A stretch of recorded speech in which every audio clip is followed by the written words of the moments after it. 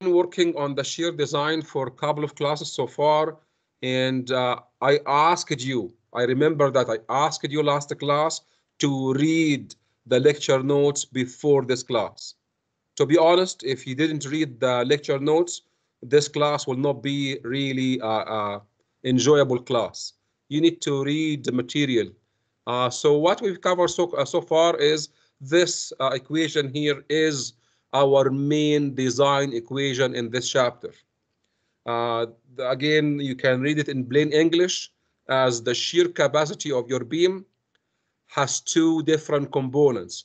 One shear, one component is by concrete.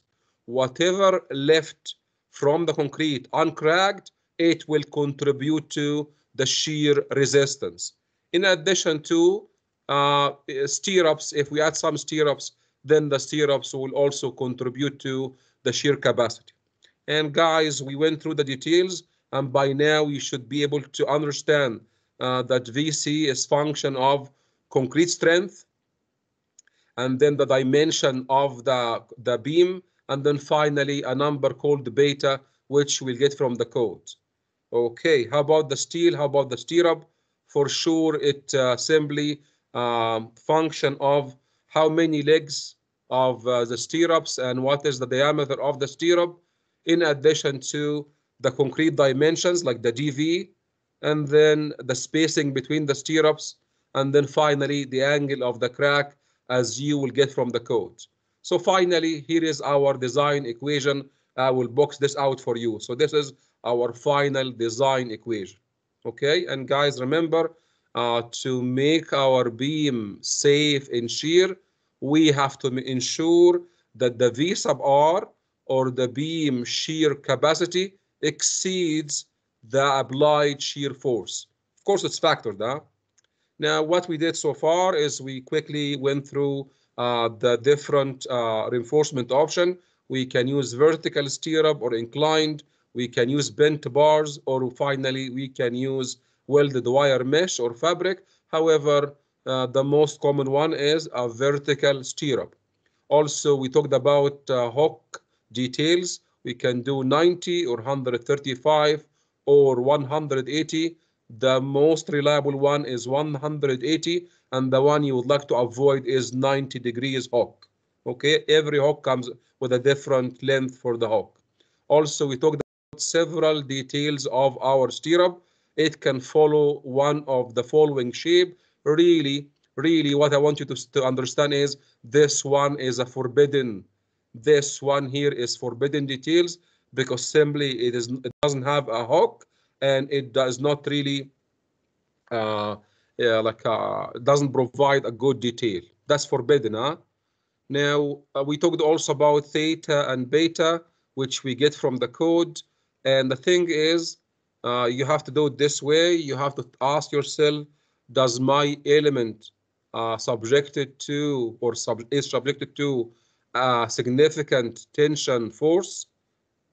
If it is subjected to significant tension force, then there is an exact method that you can find the theta and beta. However, all the elements in our class, like whether beams or slabs, it is not subjected to significant tension force, and that's why we don't need 11.3.6 or 11.3.6.4.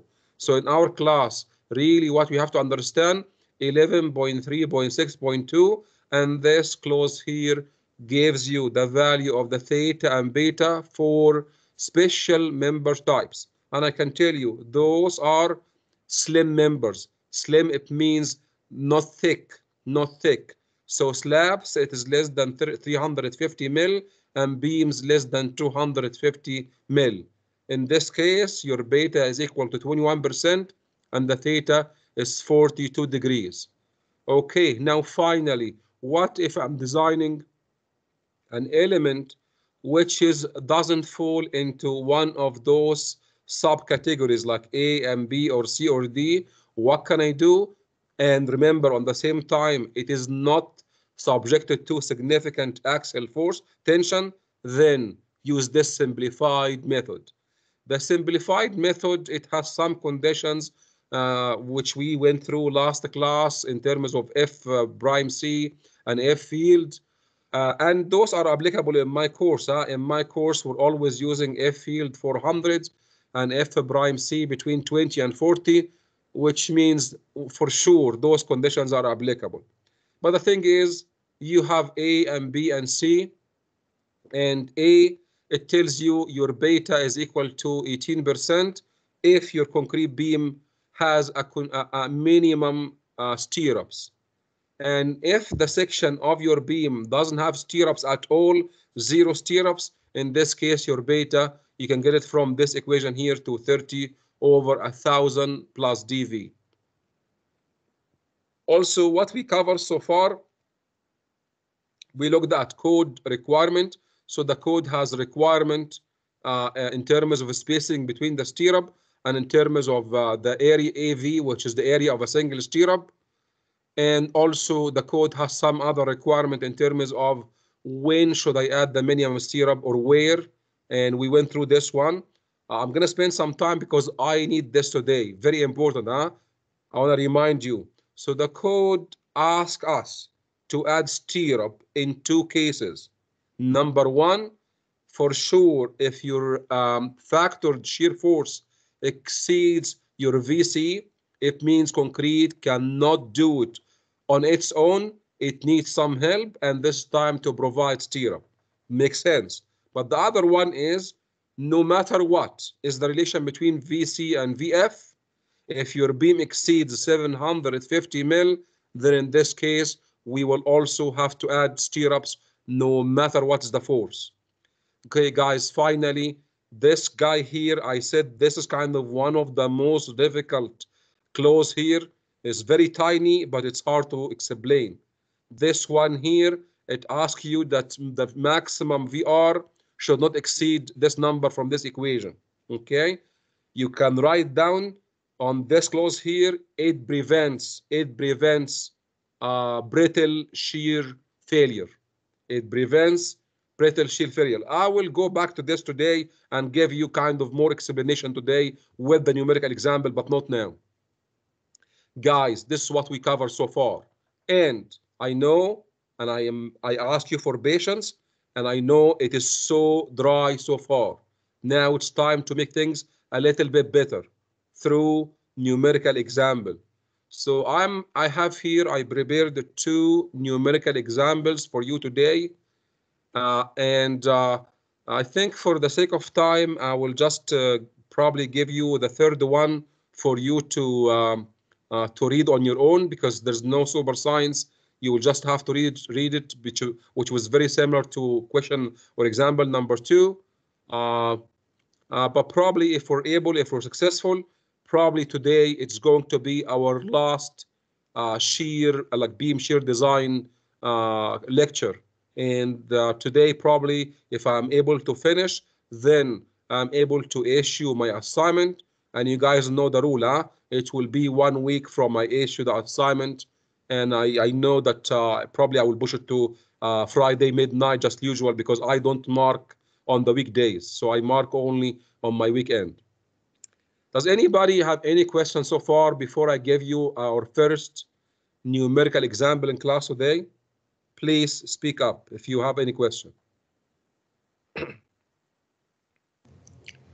Yeah, is this included in our midterm this coming Thursday? Jelly, we've been together now in this class for 10 weeks, and I already explained my methodology. So I don't like to examine my students on something that they never had like something to do it with their own hands and get some feedback from me. And if you follow this, it means that this shear is not included, because simply the deadline of the shear will be following your midterm exam, which means the only thing I can test you is beam flexure design and slab bending design. Okay. And shear as well. Okay, Okay. slab shear, Yeah. because you already by now you already finished the beam design and bending, and also the slab in bending and the slab in shear. Those are the 3 elements will be in your midterm exam. Okay. Is that clear? Yeah, thank you. No problem. Anybody guys else has any other question? Sorry, how do we know the amount of syrup she put in a bean? That is Toyib, that's the discussion that we will have today. So at the end of the class today, if I'm successful to cover all the material, you will learn or supposed to learn what should be the spacing between the stirrup to make your beam safe. Any other question, guys, for now? Okay, so since we have no question, let's start. Okay, as I said, guys, I have only two numerical examples for today. I'm gonna start with the first one. It says example number one, and also it says a check. Okay, so guys, if you remember, by now you should understand the difference between design and check, huh? The check, it means my beam has been designed by somebody, and it's for it. My job is to tell whether whether this design is safe or unsafe. That is the meaning of check. How about design? It means it is my job to come up with the spacing and the type of the stirrup that will make my beam safe in shear. And this should be obvious because look at my screen. When you look at my screen, you can see on my screen there is a given section. And when you look at the given section, please, all of you guys, read this. How do you read this one? Can anybody help me? 10 m at the spacing 250 mm. Okay, so guys, looks like this is the call for the stirrup, and you can see if I zoom in, the arrow is going to the stirrup. It's telling you this is a 10 m stirrup and the spacing is 250. Now let me ask you, is that a design or a check? If the you can see the stirrup is completely defined, it means the shape of the stirrup is defined, the bar of the stirrup is defined, and the spacing of the stirrup is defined. You can see there are three different elements in the design. Three things. Number one is the shape of the stirrup, because this will tell you how many legs, which will affect the shear capacity. Number two is the bar, like the bar diameter of the stirrup. And number three is the spacing between the stirrup. Since all of those are known, it looks like that this is a check problem and it's not a design problem. Okay, so let's guys take your time, please. I'm gonna give you a minute here until I get some water. My throat is getting dry. So please read the problem until I join you back.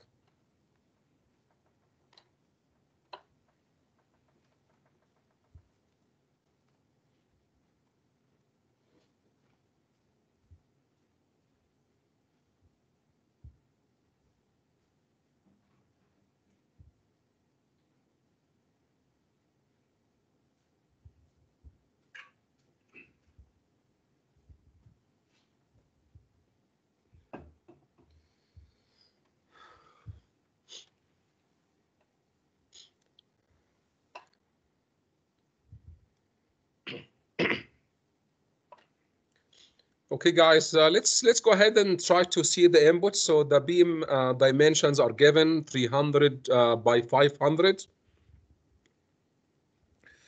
Concrete cover is 40 mils, clear. That's to the face of the stirrup. And then I have here at the bars for the bending is 420 m. Then finally my stirrup is it looks like this, which is acceptable by the code. And the specification is 10 m at 250 on center. Also in this problem, we are given the concrete strength 25 MPa, and those are kind of constant. We never change them in our course, like the F field, the phi C, the phi S, and the lambda. Okay, and let's find what's the question. So the question here is determine, like here is the question, guys, so to be clear. So this is really what I want you to do, or what we have to achieve in this problem.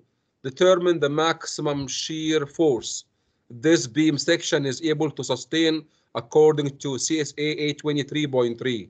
Okay. So I mean, in plain English, it means tell me what is the beam shear capacity. Okay. What is the beam shear capacity? Okay. Now, so guys, to solve this problem, this is how we do it. If you remember, and I need to remind you, let's go back to our design equation. Need to remind you because simply the design equation will tell you what I need to prepare before I start calculation. It's over there, huh? So I'm going to zoom into my design equation, and let's see. Let me ask you, and I need somebody to help me. Do I have the phi c? Yes. Okay. Do I have the lambda? Yes. Yes. Do I have the f prime c? Yes. Yes. Do I have the width of the beam? Yes. Okay. Do I have the phi s? Yes. Okay, great. Do I have the f sub y, the f field? Yes. Yes. Okay. Now you can see still there are some parameters here.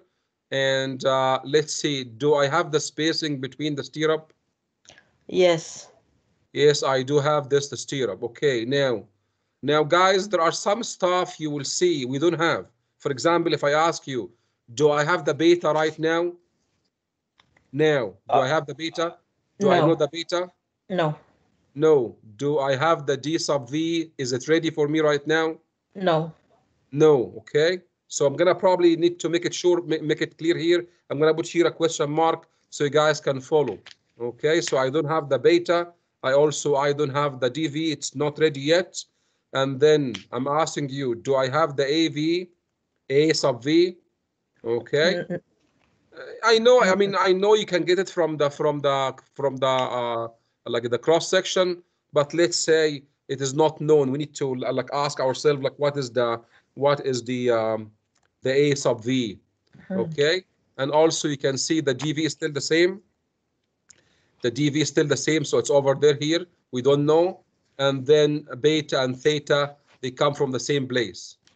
Is anybody following, guys? So the beta and theta, they come from the same place. That's from the code. DV, we have to prepare. And also the AV, we have to prepare. Hopefully, this picture is not confusing. What I'm trying to say here is that in the design equation, which will find for us the VR, there are some stuff that right away we can find, but there are some other things we have to work and find. So guys, the list is very clear. We have to find beta and theta, that's one group, and we have to find the D sub V and A sub V. Do you guys agree? Yes. I don't see any faces. Gord, do you agree? Yeah, I agree. You make me happy. Are you following or are you making me happy? No, I'm following that. Okay. All sorts of stuff going here. Because I know that you're taking notes on the same time, you're listening, you're doing lots of things on the same time. And that's why I suspect that you're following me. That's why. Because you're doing so many things on the same time, which is great. I'm just Multifunction. trying to keep up. Yeah, multifunction. Okay, yeah, you know what? If you guys feel that I'm talking very quickly, please let me know because that's something I don't like about myself, that most of the time, I tend to speed up and not slow down. So, you can always stop me or slow me. I'm not going to be offended. Just say, Tahir, that's very quick. Okay? Okay, so let's go ahead and try to find those parameters that they are bending to find our VR. Not very difficult, you will see, although the discussion looked very, very dry, but when you do the numbers, you will see the shear design is one of the easiest designs. Okay, now, looks like we have to find our DV, and if you guys remember, DV is simply called effective shear depth, and it is related to the dimension of your beam, the H and the D as well. So what we have to do is we need to find our D, which is, remember, we have two things. We have D and D sub V. This D here, it is not for shear. This is what we used for bending. That is called the effective depth. Now, very simple. It's the height of your beam minus cover minus the diameter of the stirrup and then minus bar over 2 because we have one layer of rebar. When you do all the math, you will find your D is equal to 437. And I guess that, you know, I think that I got this from the book, and I know there is a 0.5 millimeter somewhere, because simply there is a 25 over 2, and simply 25 over 2, it is 12.5. So it looks like there is 0.5 millimeter lost somewhere. But please don't bother, that's 0.5 millimeter. Huh? That is very, very tiny. We don't care this kind of accuracy. Okay, next is, once you know the D, then you have to do a couple of things. You have to find the 90% of your D and the 72% of H. Where Tahir got this one, please review last 2 lectures. The effective shear depth. You find 2 numbers, 393 and then 360. Remember, by the code, it is greater of, the greater of 2 numbers, which means it is going to be 393. And look at this. The book even doesn't care the 3 millimeter. The book went and said, okay, you know what? This is roughly a 390 millimeter. So ignored even the first number, okay? 390. So now here we go. We know, or we got the 390. That's the effective shear depth. Next is we need to find the beta. Okay, so guys, the beta, if you remember, the beta, it depends on whether the beam has minimum stirrup or it doesn't have a minimum stirrup. And I know some of you may question, Tahir, what do you think? Is that 10M at 250 millimeter on center, does it meet the minimum stirrup?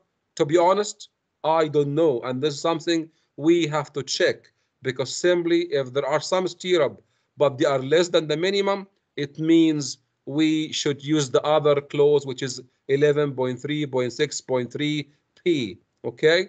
So, and you can see, if you read my lecture, you will see I said here, this check, you can read here, this check will be performed later on.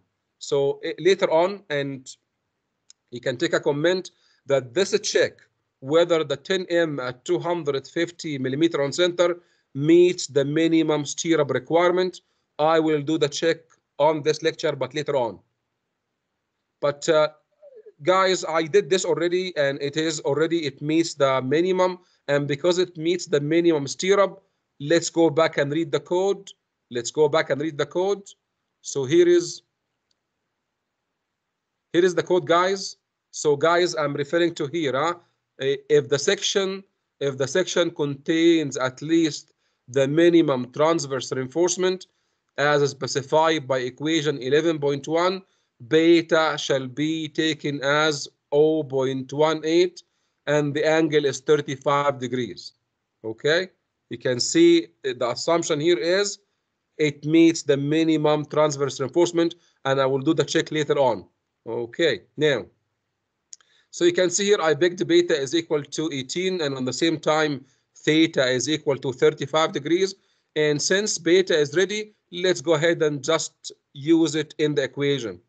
Okay, so the equation is over there. This number is what concrete can take.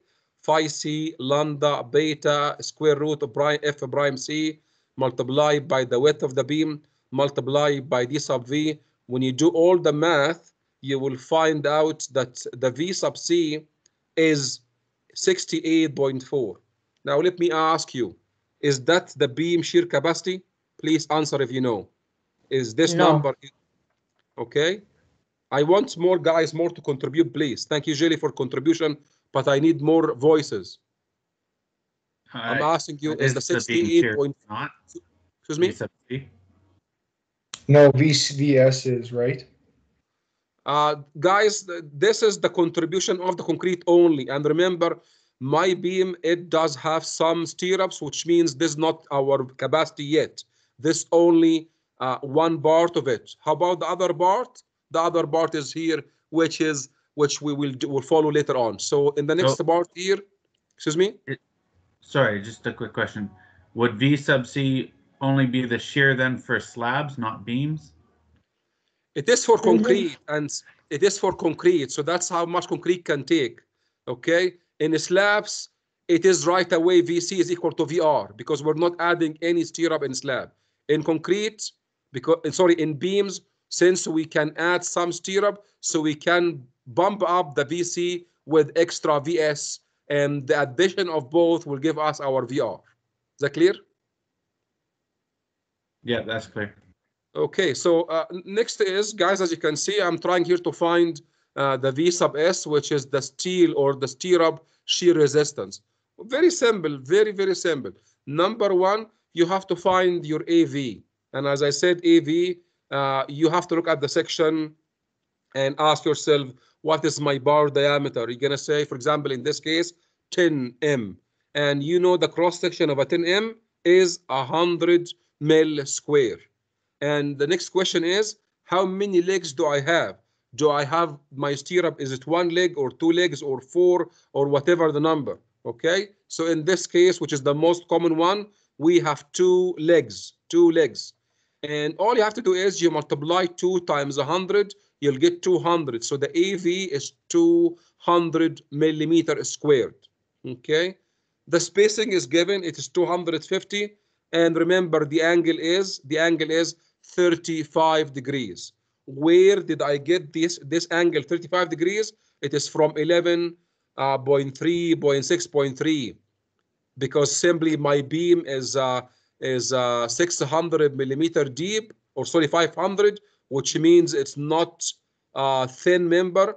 It is more than 250, so which means I cannot use the special type members, because it's 500 mil, which means we have to use 11.3.6.3. Now, all you have to do is, once you found all this information, use the equation for VS. I'm going to box this equation for you here. So this equation here, it gives you the stirrup contribution. Okay, now we can see it needs from you the AV. It requires the F field of the stirrup, the D sub V, the angle of the crack, and then finally the spacing.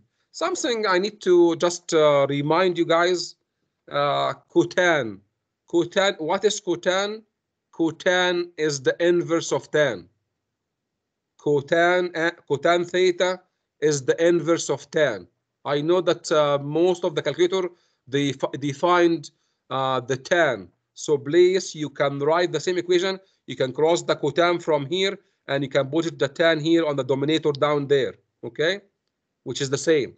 Remember, cotan theta is the inverse of tan theta. Okay, let's do it. So guys, when you put all those together, you can see here is my VS. Guys, something very important here, the units.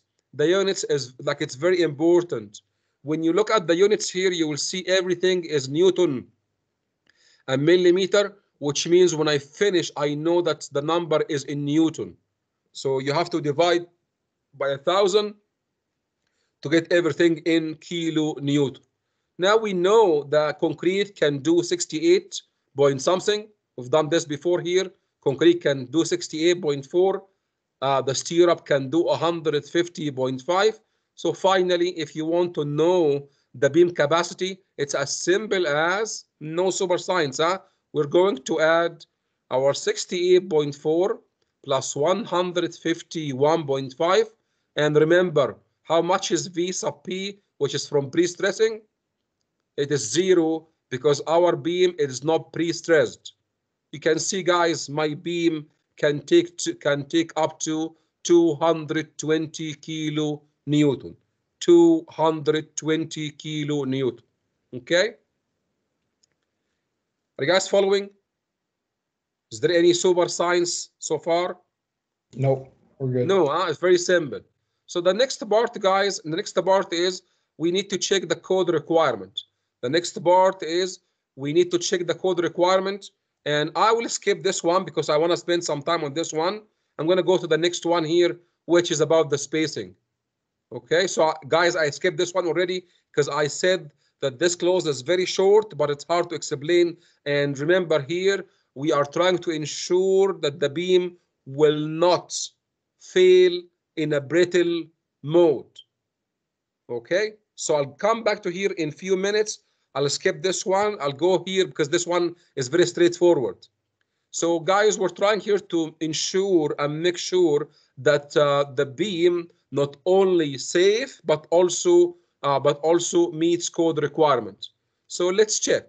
So for the code requirement, the code has a saying on what should be the maximum spacing between the stirrups.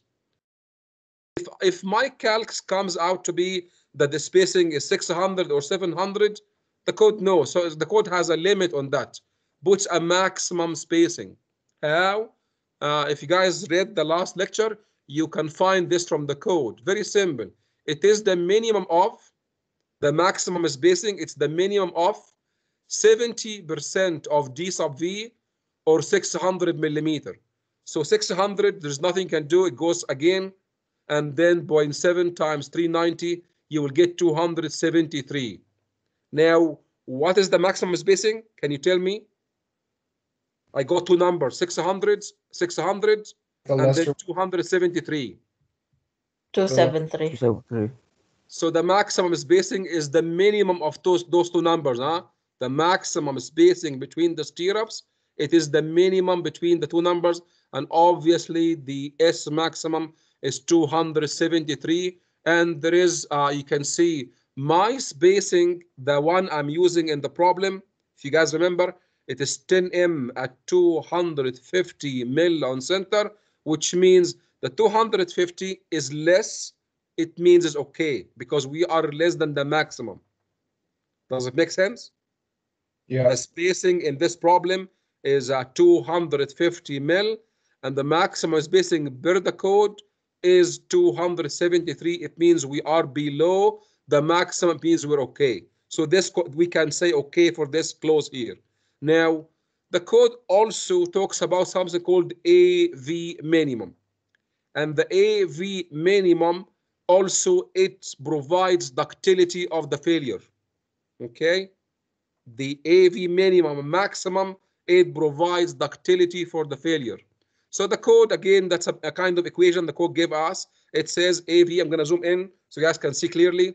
So this equation here, it comes from the code. So AV minimum equals 0.06 square root of F prime C multiplied by the width of the beam multiplied by the spacing divided by F field. Okay? Now, this equation here, guys, I will show you. This is the way the code does it. And in this example here, there is nothing. All you can do is just put the numbers. Huh? So 0.06 is just a number. So it goes here. Our concrete strength is 25 MPa. The width of the beam is 300. The spacing is 250. And the F field is 400. Okay? So how much do we get from this equation? We got 56.25. 56.25. Now remember how much was my AV? 2 legs times 10M, which is 100 mil square, which means my AV is 200. And remember, this is the minimum. Are we okay or not okay? That's the minimum. That's unlike the spacing, huh? That's unlike the spacing. Hello, are we okay? Yes, we're okay. We're okay because our AV is 200 while AV minimum is 56.25. So we are well above the minimum, and this also, this condition is met. But before I leave this one, there is a discussion here, guys, and let me ask you. I'm gonna do something here and let me ask, tell me whether I did something wrong or no, huh? I'm gonna say here S equals S minimum, sorry, S maximum equals A sub V multiplied by F sub Y divided by, probably I'm going to use bracket, huh? I'll use bracket. So AV times F sub Y divided by O, another bracket, 0.06 multiplied by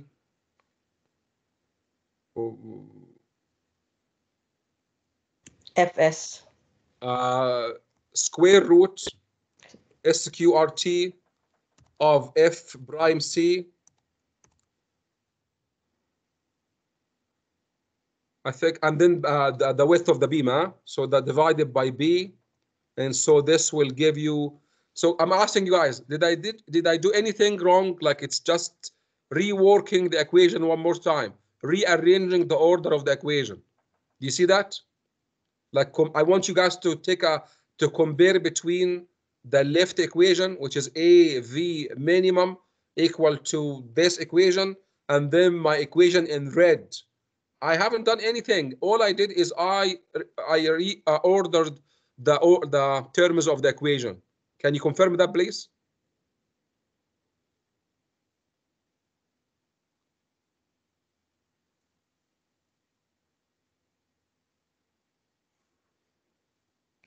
Yeah. Okay, guys. So you can see I haven't changed anything. It is the same equation. However, I can tell you the equation on the right is more helpful than the equation on the left. And just remember that, we always in our design, because remember it's the same equation, but it's different formulation. I'm going to use the one on the right always, because the one on the right is more practical. And let's try to do it. I want somebody to help me with the numbers. So AV is equal to 200 multiplied by 400.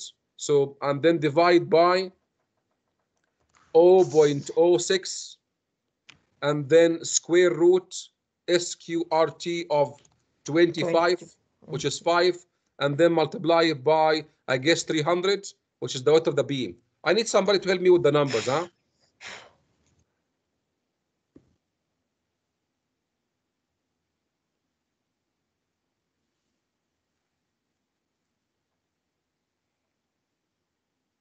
889. 889 mils. And Yeah. guys, look at this, please. So you can see, guys, remember, the minimum area of steel corresponds to the maximum spacing. Do you see the analogy? The minimum area of stirrups corresponds to the maximum spacing between the stirrups. So if we're increasing the spacing, we're reducing the stirrups. Does it make sense? If we're increasing the spacing between the stirrups, we're reducing the stirrups in our beam.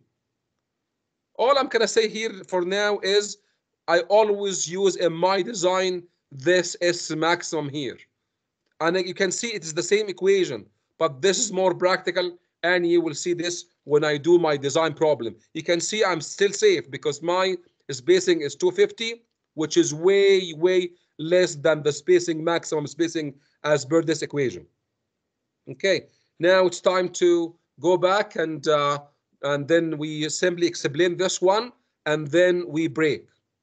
So guys, I already discussed this before, and on a very high level, I said this condition from the code, what it does, it ensures that your beam is going to be, it's not going to fail in a brittle way when it comes to shear. Now, I'll tell you how we do the check, and then we'll explain in details. So very simple. The condition here, it says your VR maximum equal to 0.25 times phi c f prime c bw dv. So we already have all those numbers. Those numbers, all of them, they are available. And when you simply multiply, all those numbers, then you get 475. Okay. And now what happened is my VR that I got from VC plus VS, it is 220. Okay, 220, which happens to be less than 475. And you can see that okay, it means we're okay. Now let me tell you, or let me ask you, let's say this is a beam, okay? Let's say this is a beam, okay? And the beam, when you found your VC, let's say we found the VC here is equal to 60, or let's make it simple, 70 kilonewton. So concrete can take 70 only, okay? Now, how about I'm gonna try several values for VF.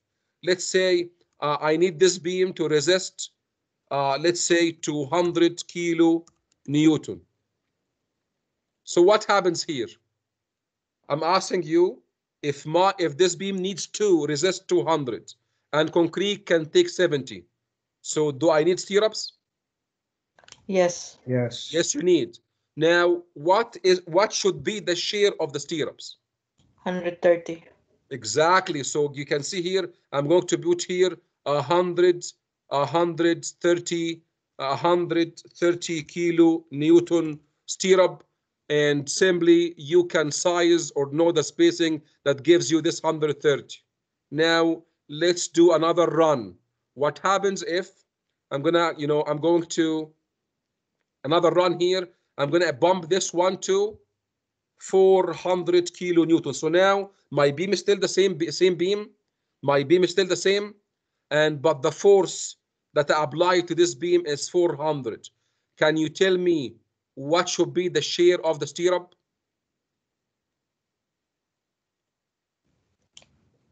400 minus 70. Exactly. Remember, this is constant, and then the share of the stirrup will be simply 400 minus 70. So this will give you 330 kilo Newton. Let me ask you, which one requires more stirrup? The 400 kilonewton. Of course, because simply the share of the stirrup is increased, which means we need to add more stirrup. And you can see it goes along the same path if we keep adding rebar into our beam. If we keep rebar, remember a month ago when we exceeded row balances, what happens? Our beam will become overly reinforced, and when it comes overly reinforced, it means it will fail in a brittle way. Same thing, guys, here. If we keep increasing the force and the beam section is the same, concrete contribution will be the same, no change. However, we will need more stirrups and more stirrups and more stirrups. And adding more stirrups, so much stirrups, what happens? Yes, it increases the capacity of the beam, but it changes the failure mode of the beam to brittle failure. So that's why the code puts this condition here to kind of avoid compression, sorry, not compression, avoid brittle shear failure, which is very simple. All you have to do is you just have to make sure that the VR is less than VR maximum. So this is constant for the section. Okay, you find this number. As long as your VR or VF is less than VR maximum, then it's okay. You can find a certain amount of stirrup which will still fail in a flexible way. Okay, how about if my VF or VR exceeds my VR maximum? What happens? It means, for example, let's look at this. Let's take another example. Let's say here my VF is equal to 600 kilonewton. Now, what will be the share of my stirrups? It will be 530 kilonewton. Okay, so we'll keep adding stirrups, and again, this will make our beam will fail in a brittle way. Guys, although the discussion looks very complicated, but the implementation is very simple. All you have to do is make sure that your VR is less than this number, VR maximum, and in this case here, it is less than VR maximum. But the question is, what happens if I do my calculation and it is not happening? Let's say this number here, let's say this number is 500, okay? If this number is 500, it means no, don't continue. It means this beam, yes, it's safe, it is safe, but when it fails, it will fail in a brittle way. So what's the solution? What do you think? What can I do to fix the problem? Do you see any space here to fix the problem? The math will give you the answer. Look at the equation, and this equation will give you the answer. Looks like if the 500 exceeds 475, looks like I have to do something to increase this number to be on top of or over or more than 500. Anything we can do here to change and increase the V sub R maximum? Yeah, just Increase increase the your speed. width of the beam. So yes, increasing the width of the beam will do it. That's correct. But is it only one thing, the width of the beam BW, or there are some other things in the equation here? Force. We cannot we cannot change phi c. We cannot do that, huh? We can't. Yeah. But F we can prime change C. F prime C. So F prime C for sure will bump up VR maximum. In addition to, remember, the D sub V is already related to the H and the D, which means increasing the H of your the H of the beam. Also, this will bump up or increase your VR maximum. So guys, here we have two: one, changing concrete dimensions, and two, changing concrete capacity. But the thing is, if this is happening, if your VR or VF is more than VR maximum, then stop. Don't continue, because simply if you continue and you found this much stirrup, look at this. Maybe guys, maybe this one here, maybe you will need 10M at 1 inch on center, like stirrup 10M at 1 inch on center. Okay, so yes, the beam will be safe, but the failure mode will be brittle, and there is no conflict between them. Yes, my beam can still be safe, but it fails in a brittle way if it fails. Guys, are you following so far? I'll come back to this one, by the way, so there is another revisit of the same topic one more time in the next part of the lecture. For now, do you have any question? Yes. Okay, go ahead, Domenico. I might have got lost, but where did you find your AV was equal to 200 millimeters squared? You have to look at the section of your beam. The section of your beam is 10M and it's 2 legs. So that's the section of my beam. It is 10M diameter, and we have one leg here. We have one leg here. So simply, if you want to fill this beam, you have to tear this leg and also tear this leg here. And that's why you have to tear an area of 200 mil, 100 here and 100 over there. Read the lecture notes. Read lecture notes. Thank you. Okay, guys, any other questions so we can break? Yeah, Tahir, sorry, can you go back to your S max formula that you made? Mm-hmm. I didn't get the last part. I just want to copy it down. It is one more time in the other part of the lecture, so you don't have to worry about it for now. It is available in my other presentation, so you don't have to copy it. It's available on, it's over there, but it's available also one more time on my other lecture notes.